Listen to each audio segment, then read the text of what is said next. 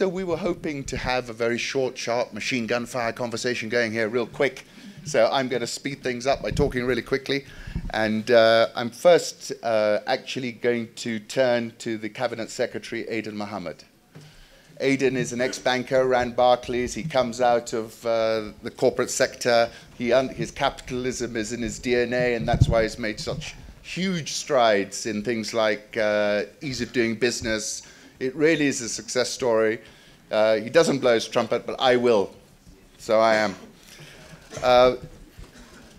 Aiden, what are we doing to make this the most attractive destination for folks like the man on your left, so that it's a no-brainer question that comes to Kenya and there is no competition?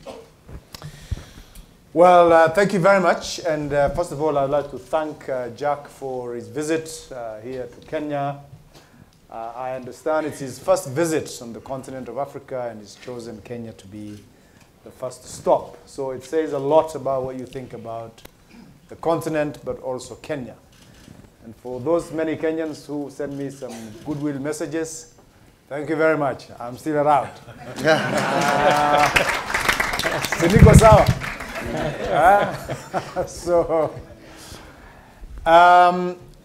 I think one of the things that I really admire about today is it reminded me of my business school days, when you have inspirational leaders who have made it in life, gone through probably one of the most interesting process to get to where they are. It's very easy to see people when they have reached where they have, but very little is shared in terms of the experience and how people go to that particular point.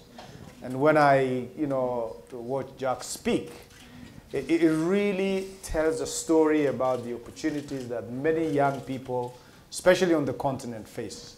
And so this is an opportunity we must grab, and I hope in the next few hours that he's around, we'll be able to get a lot more.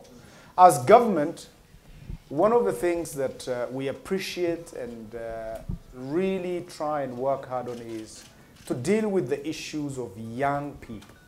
It is probably one of the most talked about topic, but yet one of the most challenging to actually fix. So if you look at the manifesto for the major political parties today, those issues are the headline, but the execution and making it happen is oftentimes the most difficult thing to do. But as government, what we try and do as much as possible is to make it possible for people like Jack and many others, entrepreneurs, to actually thrive in achieving their dreams to make things work. And so, as you mentioned, Ali, the issue around improving our business environment has been the cornerstone of our program in making it easy for entrepreneurs, middle businesses, large businesses to thrive. But what we are experiencing and what we are hearing today really is an example of how the shift from the few big businesses that have proven themselves to the millions of small businesses that today contribute so much in our country, but have the potential to leapfrog, shifting away from brick and mortar infrastructure to technology platform.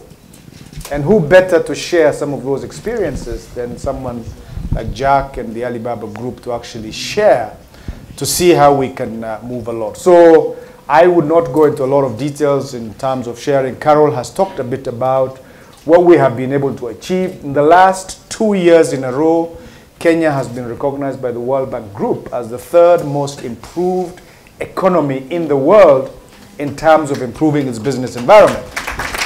And I think these are things that hopefully would work towards this. What we want to do, and just as I finish, is to say entrepreneurs, young people, men, women, we want to see how we can draw experience from people who have achieved it. And we'd like to say thank you to Jack and his team and the future linkages that we can draw upon to make this work for us. Thank you. Thank you, CS. I couldn't agree more with you, Cabinet Secretary. I'm going to turn to Dr. Kituyu with a question. You know, we were talking yesterday, and you're so passionate about creating, I think what we're talking about is allowing 1 billion flowers, 1 billion Africans to bloom, as it were, and how do we do that? This is obviously part, Dr. Kituyu, of your effort to make that happen, you know, to sort of prove a catalyst. Do you want to just give us a little bit more flavor about the types of things you're doing? You've spoken at a high level, but I know for a fact that, you know, this is a high-level meeting, but you're also looking to hit the ground and hit it really hard and make these sort of entrepreneurs, kickstart all these entrepreneurs across the continent. All right, thank you. My sense is political leaders and global wordsmiths can dream up and even facilitate grand ideas of what is possible. But it takes entrepreneurs to turn that into achievable products. 2 things were interesting to me. 3. On a recent trip to China, I was hosted by Jack Ma at his global headquarters in Hangzhou. And while I was there, I got to see Jack in the afternoon because he was meeting the Prime Minister of Malaysia in the morning. And what had the Prime Minister of Malaysia come to ask of Jack Ma? That he saw that Alibaba had built capacity in China. It's not just about looking out for trade, but that you're demonstrating you can grow small, vulnerable producers in your country through an electronic platform presence. And Malaysia was saying, can you help us be the second country to do what you have done in China?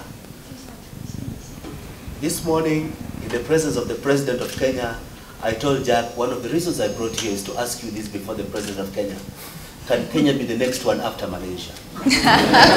Not necessary. Now, that's what happened when I was in Hangzhou. But after Hangzhou, both Jack and I went to the One Belt, One Road Summit, where we were with President Kenyatta. And the President of China, in the many things he said, had 2 things that I thought were very important in this country. The first one was an announcement that it is now official policy of the Chinese government to help build capacity in the National Standards Bureau of developing countries, especially in Africa, for them to administer the Chinese standard, which will allow more export of African produce to China without facing the risk of rejection because of standards at entry point. That is a very important thing for those of us in the country. But the second one is that the only point on the African continent where the One Belt, One Road route touches Africa is Mombasa. That's right. I saw on a map there a route being taken towards Cairo. That was not in the original thinking. Out of Mombasa, the route should go towards West Africa.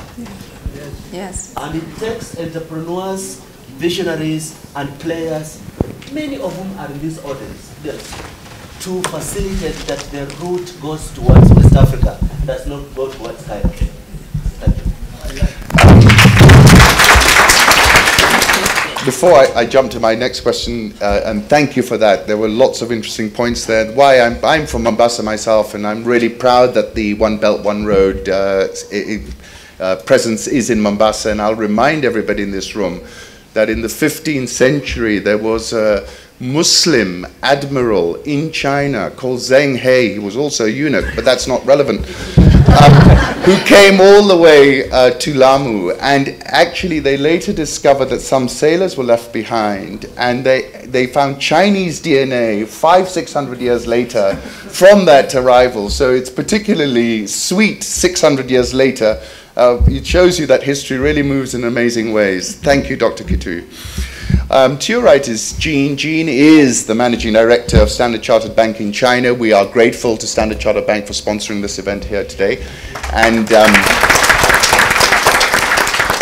we were talking earlier, Jean and I, about the China-Africa trade corridor, and Standard Chartered Bank have played a huge role in building that information highway. And the question I was putting to Jean was, you know, if you look at that corridor, it was once very much raw commodities going one way, And I wanted Jean to talk to us a little bit about what that corridor looks like in 5 and 10 years' time, because I think it's surely going to metasize and look completely different, and people like Jack are going to change the way it looks, I hope. Definitely, yes. Jean. Thank you again. So thank you. It's my pleasure to be here. We just arrived last night. Here is actually not stand for China, but also stands for Africa as well, because the Standard Chartered Bank has been operating in both markets for over 150 years. So China, Africa is our DNA. It's in our DNA. So to be very honest, I would like to share our view about the corridor things. It's actually, corridor is not new. It's not new. We have been doing corridor business for years, but we're very excited to see that over the years, we see all these things evolved various stages. For example, I'd like to echo Carol's the version things. The version 1.0 is that all about material, raw materials, micro minings, and this this is natural resources. That's very, very natural, attractive.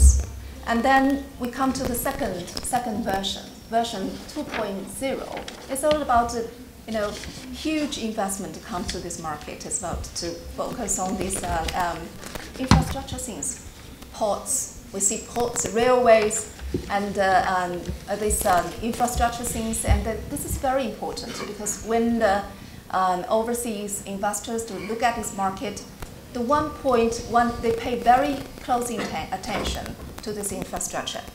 They will lower the cost of logistics, of course. And then we're very excited to see these Chinese companies come to this market to build up the manufacturing plants.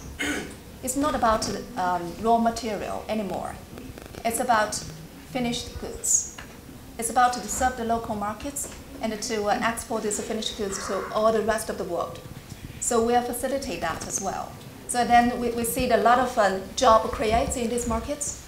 And then we see this high-tech things and all these technology things is moving, transfer to this market. We see the labor market is getting trained. And there's all these good things happening. And then trade, of course. We see trade is increasing, has been increasing very fast in the past years. So all these things is happening here. And so then when Alican asked me about what is the next, about version 3.0, I think Chairman Ma has already described the full picture for us. I don't have this answer. I think the answer actually is to come from all of you young entrepreneurs here. By the way, I would like to share my observations. If you look at the delegations of Chairman Ma's, today is bring to this event. It's all about healthcare, fintech, finance, and also all these, unconventional investors. They're coming to this market. So if you look at the Kenya is not only the gateway to the whole Africa, but also it has already been the world leader in the mobile money technology, right? So this market has already achieved a lot. And then we know there is a huge plan about the agriculture. So all these kind of things happening. And China nowadays, we have an one Belt One Road initiative. And I truly believe Africa will benefit a lot from that.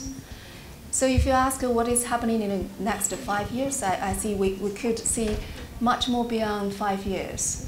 We are very excited to see the connection. It's all about the connections. And as an international bank of a Standard Chartered Bank, we will facilitate all the finished goods through Africa to Asia to the rest of the world. So that's all the points here. Thank you. I'm going to segue into a friend, Bob Collymore. Today, Bob, you and Safaricom are ubiquitous. If you were measuring the share of reach of Kenya, M-Pesa has had more impact on that share of reach than anything else. I remember seeing a tweet from Bill Gates about you. So it's gone so far. It's just amazing. And in many ways, it's allowed us to reinvent ourselves into something modern, which we are. renowned all over the world for innovation. Bill Gates is tweeting about it. Bob, in your opinion, what does it take to infect the rest of the country, to create not one Safaricom, but 100, so that we're not talking about kneecapping of one company, we've got 100 out there? Tell us, Bob. Because this is about innovation. I think it's what you have to do is just go solve a problem. You get a lot of people who come up with some great inventions, and inventions and innovation are two different things. So there are a lot of inventions out there which aren't solving problems. And you know what Jack did was to solve a problem, and he didn't look at the challenges that he had. And we were chatting earlier about not having mobile phones and not having access to the internet, but he knew there was a problem to solve. And I think with us it was also a problem to solve. And I don't know whether Batanga and Demo is in the room, but I remember him saying a little while back that in Africa we are blessed with having very many problems. And it is in trying to solve those problems that lay the opportunity. You know, sadly, we tend to have this tendency that if Jack is doing something, then I'm going to do exactly what he's doing. But actually, the trick is look out for the problems and try and solve the problem, whether it's healthcare, and we have very many of our Chinese colleagues here today who are from the healthcare sector, whether it's agriculture, whether it's fintech.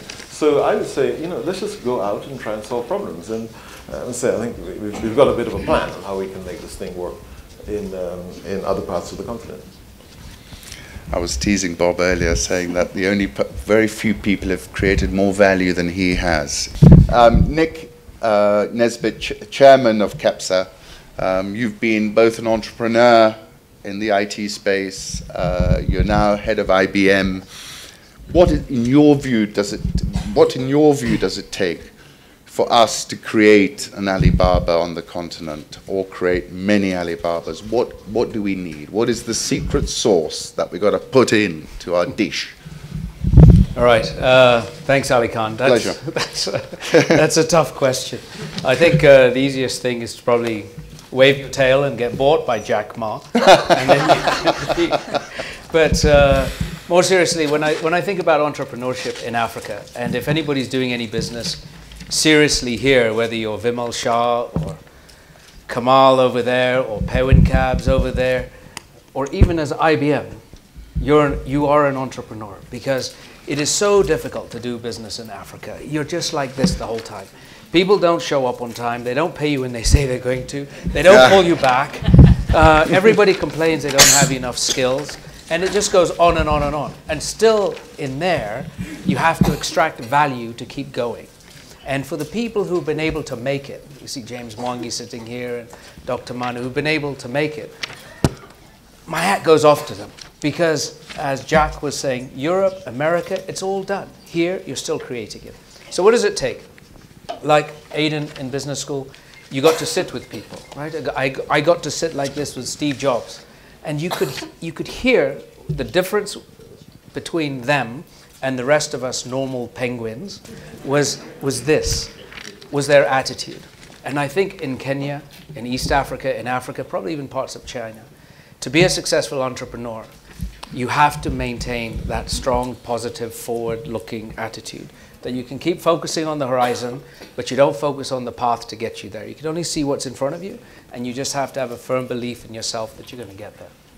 And I don't think the role models that we have in Kenya today are projecting that image, that you have to work and you've got to start banging sufurias like Manu Chandaria, and then eventually you bang mabati sheets. But it's that. So we have to preserve that. That's the first thing. And I think we have to instill in our entrepreneurs the sense of, not even the sense, the strong belief that you've got to believe in yourself, you've got to surround yourself with people that also believe in it, and you've got to do everything you can to preserve that. So that's the individual. I think in terms of the environment, and as CEPSA, we're responsible for creating the right environment. The young people, the people. We've got to invest in the skills. As IBM, we're investing heavily in something called IBM DNA, which is a $70 million project called Digital Nation Africa, where we're trying to reach 25 million people on the continent and teach them the new things around analytics and cognitive computing and IoT and so on.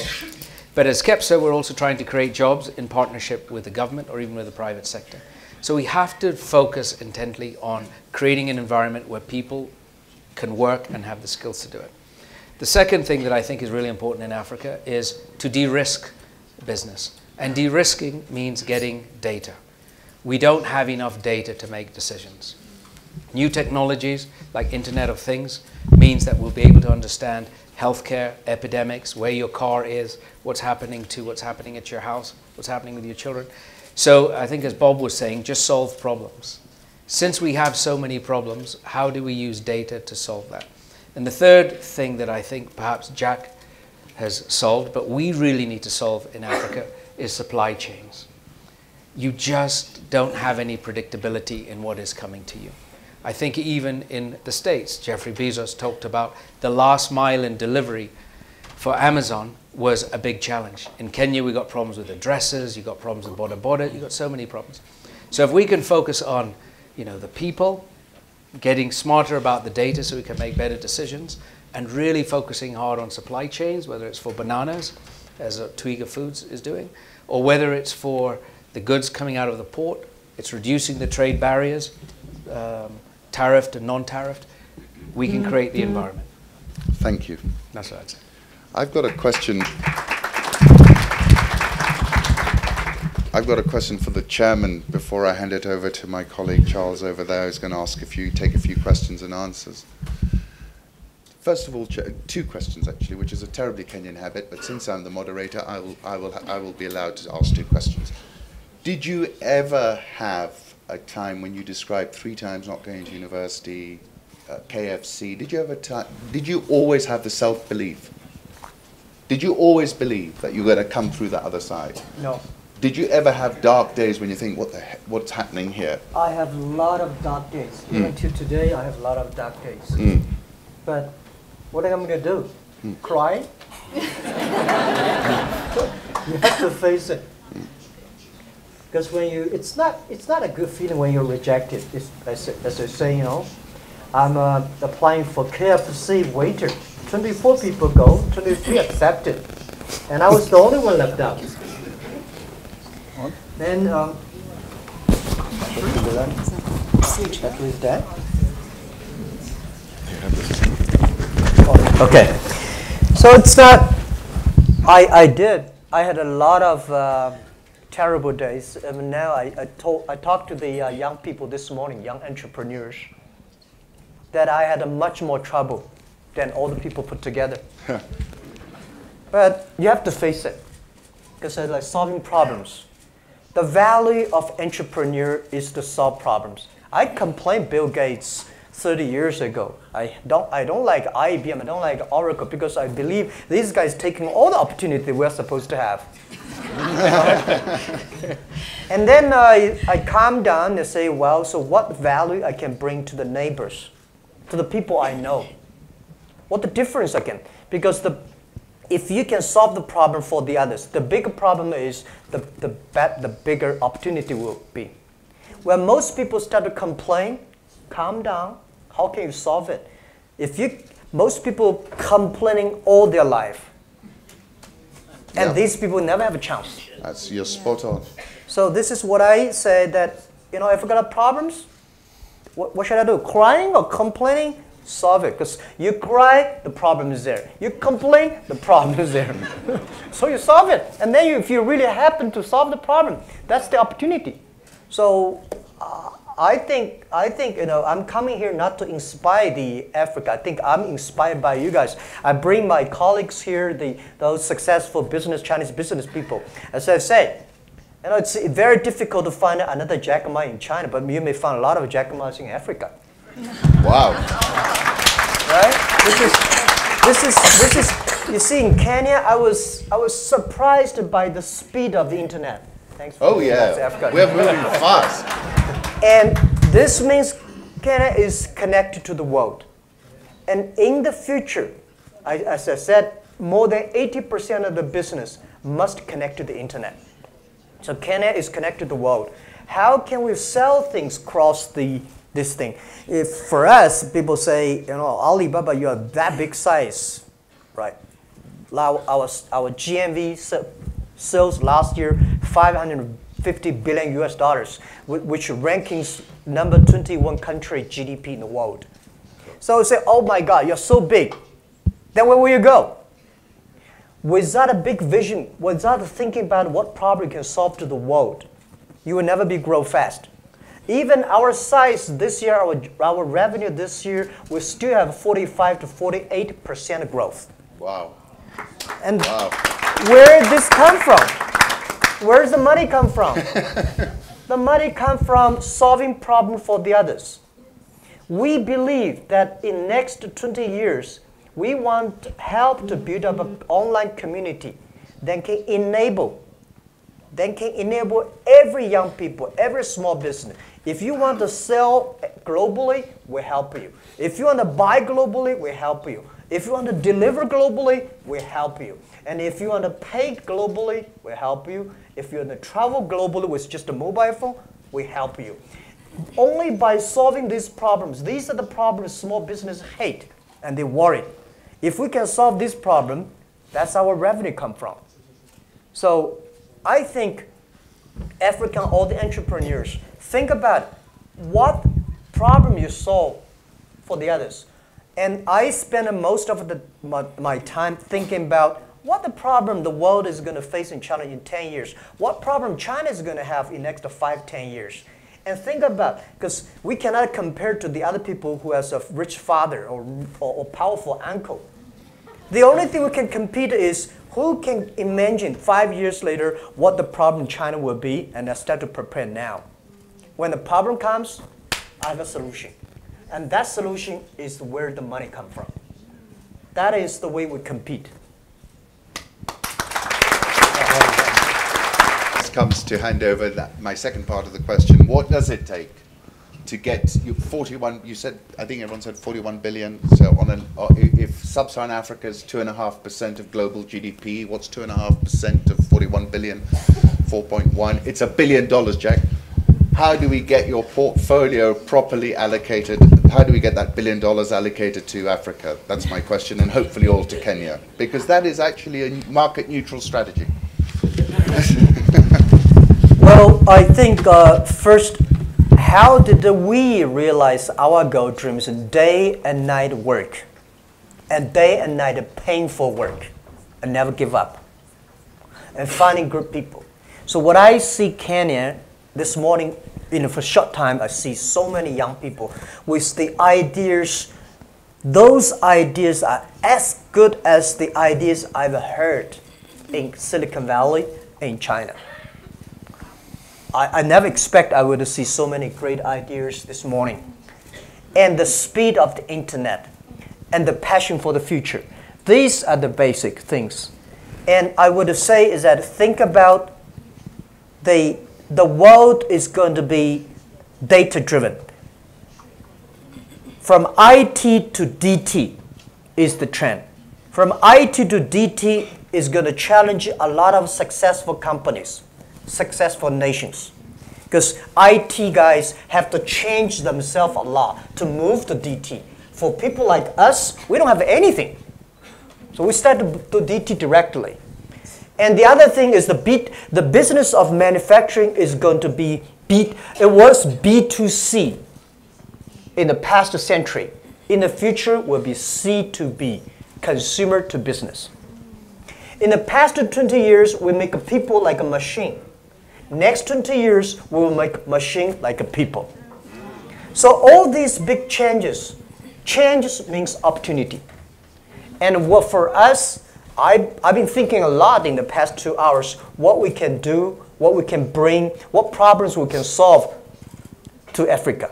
So I think the thing we want to do is looking for good partners. And we will join the force together with the corridor. And then investing in the environment that empower those entrepreneurs. And the very, very important is the partners. Because, and I talked to the president and Dr. Katui this morning, thinking about, Kenya with the great infrastructure you have here, you might be a hub, e-hub, which I say in the older days called the Silk Road, in the future called the E-Road. So you need to use this hub to all the things come to Africa, all the things Africa going to the world have to go through this kind of things. So I have a lot of ideas, and these ideas I have to digest and discuss with my friends and colleagues, and I will come back again and do something more. Thank you very much. Very good. Fortunate, but I must say this 1 hour has taught me more than I learned in many, many years at school. Charles, it's over to you, and then we're going to have some closing remarks from the Cabinet Secretary. Thank you. Chairman Jack Ma, Dr. Kitui, the CS, and all the great entrepreneurs here. We are privileged to have Jack, and we will then be able to ask him a few questions. Unfortunately, we are pretty pressed for time, so I think we will take possibly just 5 questions. Carol spelled out the opportunities that abound in Kenya. Dr. Kitui talked about trading your goods outwards. And Jack Ma said it is not infrastructure, but passion. So along those lines of innovation, what is Africa waiting for? I will also allow some questions from the Chinese delegation here to the Kenyans about the products that and the finished goods that they might want from here, and some questions from Kenyans possibly to Jack. So let's see, where do we begin? Maybe we'll take one at a time. I'll start with the lady over there. Please, keep the question brief. Do not give us the story of your life. Just ask a straight question. Yeah. Yeah. Thank you very much. My name is Nyakan Munyeki. I'm the CEO for Timeless Women of Wonder, driving Africa's social and enterprise transformation through enterprise development and focusing on women. I'm also the chair of the Global Innovation Society of Kenya. We have some innovators in the room. My question goes to, and thank you very much for the feedback on the panel. My question goes to Jack Ma and CS Adan Mohammed. Any other panelists can support that. In building access to markets, and especially opening up China goods for the world, I'd like to know how the government of China made it possible for production, because there's lots of input, tax barriers, and things like that for exports. How did the government of China make it possible for Chinese to produce, and innovate very wide array of goods that were available to be sold into the public? And then to CS Adan, looking at the government of Kenya's role in helping innovators innovate and enterprises to produce made in Kenya, made in Africa goods, what are we doing to make that affordable and cheap? It's mainly not the government's job to make the innovation. It's the entrepreneurs' jobs. Okay. And fortunately or not, the government normally say we need innovation, but they probably will stop innovation, but with a good heart. It's entrepreneurs discover the need and create it. So it's the people that make the huge change. Okay. Because we have 1,000 people, I'm told, at the University of Nairobi waiting, we will just take 2 questions back to back so that he can answer. And please direct your questions to our guest. I don't think there's need to ask Adan any question. So, Dr. Kirubi. 1 billion. And the second question is the gentleman over there with the half coat. Yeah. Yes. Jack, as chairman of the brand Kenya, and my minister here, I'd like to ask you, can you be our industrial ambassador in China to bring industries to Kenya? 2, can we form an organization called AAGO-A, which means Africa-Asia Growth Opportunity Act with Asia? Because I've seen AGOA means that we have to keep selling second-hand goods. Thank you. Okay. Let's take your question as well so that he can answer both. Thank you. My question is, as requested, directly to Jack Ma. My question to you is, over the years, the countries that give money to the United Nations. Various organizations have changed, and there are different barriers of like the United States gives 22% and things like that. But over time, countries are becoming very conservative, and I personally feel it's not very long before countries stop giving money to the United Nations for the various causes, the various good things they do. They provide peace around the world. My question is, are companies like Alibaba and bigger companies all over the world ready to give money to the United Nations so that we can prosper quicker? And also, is the United Nations, are we willing to create any profitability so that we can cover at least the basic costs like personal costs in the future? All right, so let me answer this gentleman chairman's question, whether I will be the ambassador of African industry. Bring more Chinese manufacturing here globally and selling. This is my honor. I will be happy to do that. And I'm going to write a lot of things these days introducing Africa. I think Africa should bring a lot of tourists from China to here, because we have, you know, guys, China have last year 130 million people traveling outside China last year. It's like a movie nation.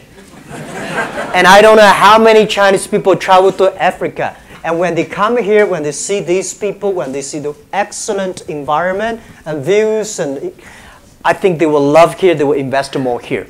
So this is what I think I would be happy to do that. And most importantly is introducing Africa to the other part of the world instead of introducing Chinese products to Africa, which we've been doing that for years. They don't need me. This is not the problem that I can solve, or this is not the problem that I want to solve. A lot of people know how to solve it. But sell Africa to the world, this is something that I really want to do. For the United Nations questions, Dr. Kutuika answered better. Company like us is not about giving money. A company like us is create value for the world. All right, thank you. Just I confirm that we agreed with Jack before he came that he wants to be an ambassador for creating growing African version. And I'm very glad that he just confirmed that. On the question about the United Nations, the reality is that multilateralism is going through very severe, challenging times. The growing nativism in parts of the industrial, traditional industrialized society, the growth of opportunistic extremist groups as political mainstream in some countries has challenged us. Only last week, the United Nations reduced its budget for peacekeeping by $600 million. What it means for us is we have to find new smart partnerships. Partnerships with the private sector, much more concrete engagement on ideas. And also you'll see increasingly that UN agencies start having complementarity instead of what you've been seeing as competition on the ground. One agency is trying to do what the other agency is trying to do. And the phenomenon of one UN agency hiring consultants to do what expertise in another UN agency has ability to do. So we are having to deal with this, but it's not a very generous condition. It's not a generous situation. But the best way to lower the cost of reduced UN budgets is keep the peace in our territories. Then we don't have to have people coming to try to impose peace on our behalf. Thank you. We've run out of time. I think Kepsa wanted to give a gift to the guests. So, sorry? Okay, one question from the Chinese delegation man. And then I will now hand over to Ali Khan. He will take us through the rest. Are you going with it? Okay, when I say Karibu. Yes, my name is Dylan Yu, the CEO of the Yushin Group Limited. We're the local manufacturers involving doing the business in the electrical and power sectors. My question to our chairman, Ma, today is yes, we understand you're coming today to enhance and establish the channels for electronic commerce. Yes, but I think, I don't know, in Africa, as we've been here for over 10 years, yes, so we felt in terms of the infrastructure, that is where we are a bit lack of here. And to create more opportunities in the electronic commerce industry, we need to build up the capacity for the nation in terms of the infrastructure first, like the power, energy, the roads, all of these infrastructures. So the people are able to have that capacity to do the electronic commerce. Yes. So my question to Chairman is, would you, Alibaba Group, do you have any plans to invest in certain areas, industries, like the energy, power, or infrastructures, to create more employment also for the nation, please? Thank you. Yeah, of course, we are not interested in power and energy. We are interested in looking for partners who are interested in building up, because we are not expert on that. We are extremely interested in looking for those companies that are working on payment. Those companies who are interested in building up logistics service centers. And those companies that are supporting entrepreneurs, we will invest and giving know-how to them. So this is what we do. We're doing different from American companies. They go some country, they do everything themselves. Our job is to go any country, any area, finding partners, enable partners to be big, because we want to making sure every place we go, we build up companies for local, not build companies for us. Because only by that way we can grow together. So this is our vision, that we want looking for more partners here.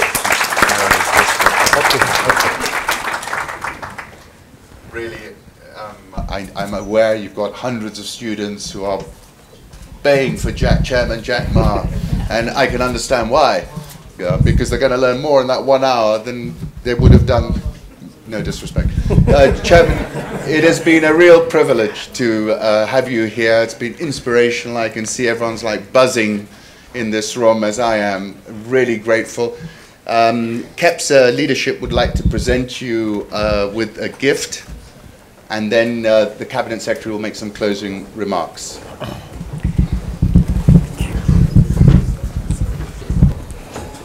No, why don't you start? Here, give us a... As they come up, let me just say the reason why we are giving you a monumental lion. Thank you very much. Because we talk about Asian tigers, and we felt strongly that Kenya is part of the Africa lions. Wow. So this is what we want to remind you. So the next time you're coming, you want to be the biggest economy in Africa among the African lions. Thank you. Can you all be seen? Thank you. Thank you. Yeah? Right. Dennis, we cannot talk. Ah, thank you.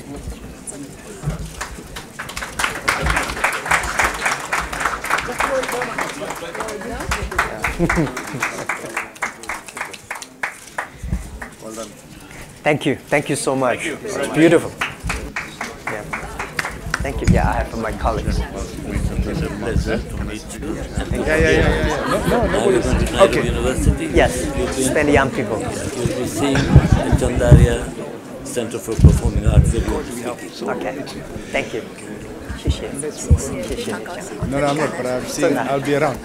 Okay, ladies and gentlemen, I think Can I introduce you to our board? in the interest of time, I would like to say a big thank you to Jack Ma and Dr. Kitui, who has made this possible, all the attendees. This is a very rare opportunity, and I hope you have benefited in the short time that we've been. He's being weighted by a number of university students, and he has 1 or 2 other engagements. So please put your hands together for Dr. Ma and for all the wonderful inspiration. Thank you very much, ladies and gentlemen. Thank you. Thank you. Thank you.